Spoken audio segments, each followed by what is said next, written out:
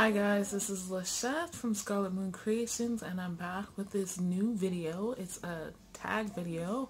The tag is My Witchy History, and it's by, the tag was created by the Songs of the Wind here on YouTube, and I heard about this tag last year when it was created.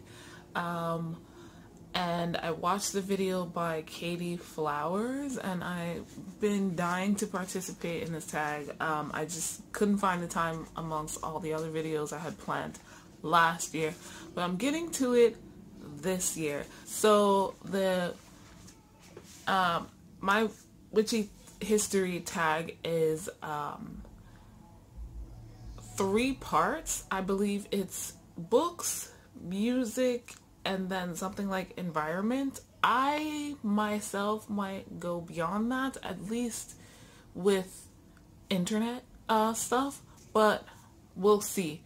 So the point of this tag is to talk about the things that I guess kind of introduce you to being a witch or witchcraft. And the first topic is books, and books are a huge part of my life. Reading is something I probably do 50% of the time. Of my day is filled with reading at some point, always, and books were definitely fundamental to my starting down this witchy road. So the other thing I liked about this tag is that it's pretty relaxed. I mean, I would take my own spin on things anyway, but it is very relaxed. So, fair warning, all of my books are not going to be witchy or even pagan. Some of them are. Let's say like half of them are, and the other half are fiction, pretty much, because that is where I started somewhat. Or not. Hey, hello, this is Editor Fairy Lachette here, letting you know that this video I decided to split into 2. The first one is this, which is nonfiction books. The second one will be all the fiction books. I did film all of that already, but I didn't like how I just stumbled and rambled my way through the fiction books section, so I just cut it all out. So my next video for My Witchy History will be fiction books, and yeah, that way this video is shorter and not a hot mess. Thank you for watching. Here's the books. So my first book is not technically a book, it's in book form, but I have, sorry, I'm trying to make sure nothing falls over. I have always been drawn to growing things, like plants and flowers and stuff like that, but not necessarily the actual growing of them. Though I am getting into that, or I have gotten into that in the past couple of years, but what you can make with them. So my first book, and I'm trying not to drop anything, is, sorry for the weird noises, The Complete Guide to Natural Healing. So, like I said, I've always been interested in growing things, in natural things, but natural remedies has really been like my thing for a long time, and this is actually a series of books I got randomly in the mail once I started getting after I got my first job. One of those things like, it's like a subscription service, so you get a packet with a couple of pages for the book or books, every month or every 2 weeks or something. I don't know. It's been so long, I don't even remember. But I was getting this since high school. A random set of pages. So even if someone else has the full set, I don't know what pages I don't have. I don't know where it ends or not, but I have a decent amount. And it includes 13 sections. So medicinal plants, therapeutic teas, aromatherapy, floral essences, homeopathy, herbs and spices, natural beauty, nature's remedies, your garden pharmacy, ailments and treatments, self-healing techniques, gentle diagnosis, and alternative therapy. So, like I said, 13 sections here, and I still use this to this day. So like I was showing you the medicinal plant page for woodruff, which I start to use a lot during this time of year for Beltane, and like just making May wine and other things. It includes all of this type of information, various ways you can use it, administrative parts used, plant facts, things like that. And I have made a bunch of recipes from this book. I have done a lot of herbal studying from this set of, I guess it's more like an encyclopedia than anything. But yeah, I double check because there's really no like authenticity for these sets of books. There's no guide in the back like where they got this information, but a lot of it seems to be general herbal knowledge and natural healing knowledge. But it's also the nature's beauty section is where I first got the idea of sprouting creations and creating things like body scrubs, bath soaks, and body oils and stuff like that. And so yeah, that is the book that I've had the longest, that probably has the longest influence on my witchy path.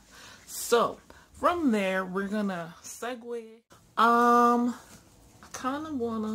just gonna go in order as they're sitting here, because the bigger book's on the bottom and I don't want to drop everything. So first off, The Art of Aromatherapy by Robert Tisserand. Again, this is like the complete guide to natural healing. I got this book from my former boss, and I still use it as a main reference. Robert Tisserand is one of the foremost experts in essential oils, so I use this for my business all the time. But he gives a lot of history for the most popular essential oils, and within that is included things like mythology.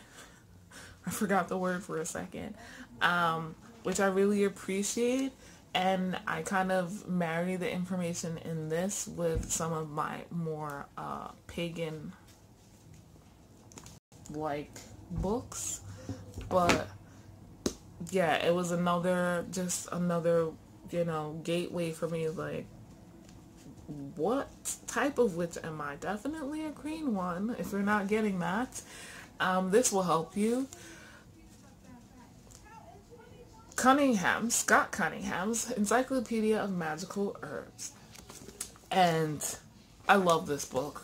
It, as you can see, is well used. I also have Scott Cunningham's Wicca, A Guide for a Solitary Practitioner, and I think that was the first witchy book I bought, or Witchy focus. And then I got this one because I wanted to try stuff. So there's that. Another Cunningham book. I really like Cunningham. I don't have as many of his books as I want, but I want more. One of the issues with him, though, is he doesn't cite sources, which is not great. But it forces me to do research, which helps me retain information better. Wicca in the Kitchen, in Cunningham's Encyclopedia. And again, like, I feel like Wicca Kitchen Witchcraft is kind of an offshoot to me of being a green witch. Like, now I've gathered my ingredients and like doing magic in the kitchen for myself, for my body, for my family, and occasionally my friends and my coven, is just instinctual to me. I don't put tons of thought into it. Less thought than I do like other potions, and yes, I'm considering like food and drink to be potions. Other more magical seeming potions, I'm using the same ingredients I would normally use to cook, but now I have that extra knowledge of their magical influence, and even some astrological correspondences. So it's just putting a little extra oomph into what I would normally do anyway. And yeah, so these next 3 books are like the other than the 2 Scott Cunningham books, the top books for me, like what I got when I first started buying books. So first up, I have the Everything Paganism book. Yaha. And it gets better from here. This goes into the very basics about the roots of paganism, neo-paganism, Wiccan beliefs, celebration, tools, and practices, Asatruar beliefs, holidays, tools, and practices, Druidic beliefs, holidays, practices, and tools, Vodun, Santeria, shamanism, and a couple of other neo-paganism traditions, like several Reconstructionist types, dilemma, faith, and a little sprinkle of Native American tradition, which doesn't necessarily fall under the pagan umbrella, but and it goes into a bit about magic, neo-pagan sexuality, declaring yourself, taking a name, rites of passage, personal deities, being in the closet, explaining your beliefs, legal concerns and your First Amendment rights here in the U.S., going to public gatherings and how to deal with that, and ways to find groups online and in person, and, you know, some group manner type stuff. And yeah, I mean, at this point I don't really need this book anymore, but I still have it because of reasons. This I didn't know, like, I really liked the whole idea of witchcraft, but even early on I knew like this was all like slapdash. So from the fiction perspective, it was just like a bunch of things thrown in, whatever sounds good and makes the story roll. Not a bad thing, but just a thing. So I wasn't sure if I wanted to be a witch exactly, and then did I want Wicca or not? And I've done both at this point. Next up, we have The Idiot's Guide to Wicca and Witchcraft. Yeah, and like the last book, I've studied this from cover to cover. I've read this from cover to cover, and it's a decent intro to Wicca and Witchcraft by 2 witches. So that was the one thing I liked about the Idiot's Guides books. All written by people who do the things in the book. So what's in this. This is honestly very Wiccan focused. But there is, like, they do differentiate between Wicca and witchcraft. So you get, you know, more history, what it is today, deity, you know, the god, goddess, lord, lady, what you need to do to be a witch, or to join somewhere to be a witch, tools, rituals, doing rituals, where to do rituals, casting a circle. Then we go into like more specific Wiccan things, celebrating Sabbats, bringing entities, creating magical things, magic powers of nature, the pyramid of the witch, astrological timing, making things like potions, powders, poppets, candles, spells, that kind of thing. So, not a bad book, right? And lastly, oh my god, I can't believe it's taking so long. We have The Idiot's Guide to Astrology. I'm including this because other than the herbal stuff, astrology was something that I was like, I think this might be interesting.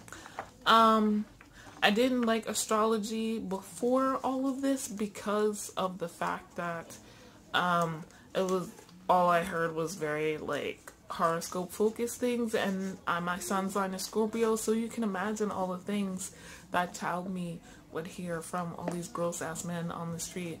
Not on the street, but all these gross ass men and boys who, when they find out I'm a Scorpio, or they hear on the grapevine that I'm a Scorpio, because you know us Scorpios, we're sexual beings and deep in all that other nonsense. But I'm very interested in the occult and mystical stuff, as you can see.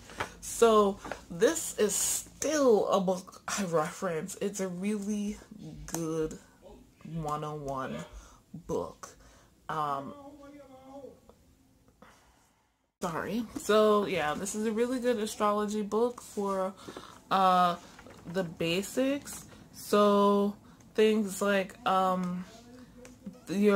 what astrology is, some famous astrologers. It's very natal chart astrology focused. So what can astrology do for you? And it talks about the horoscopes. And then, like, okay, what's an astrology chart? How can you get an astrology chart? That kind of thing. We start talking about the signs. There's tons of sections about the signs, the planets, the houses. We get a bit about aspects, and then we talk a little bit towards the end about interpreting your chart. There's lots of celebrity examples as well to help you, so I really like that. Calculating the charts and houses, things like calculating, like I said, interpreting the chart and using astrology to map your life. So there's a little bit about transits and progressions, and yeah, it's just a really good intro to an astrology book. And since there are so many signs and symbols and definitions and various combinations, I still refer to it from time to time when I forget stuff. So that was my really long-winded talk about my witchy path in books. These are just the intro stuff, the things that like push me in a certain direction. I might do another video regarding books I came across later, things that influence my path. Actually, I will, because there's another tag, I just remembered that. Has to do with that. So yeah, depending on how that video goes, I might do yet a third video, really focusing in on pop culture and how it's influenced at least my pagan and witchy path, and yeah, so thank you for watching this book. If you would like a reading from me or all natural beauty, bath and beauty product, check the Etsy link down below. You can find me on Instagram as well. And I'll see you guys in my next witchy history video, which is supposed to be music. Thank you so much for watching. Bye.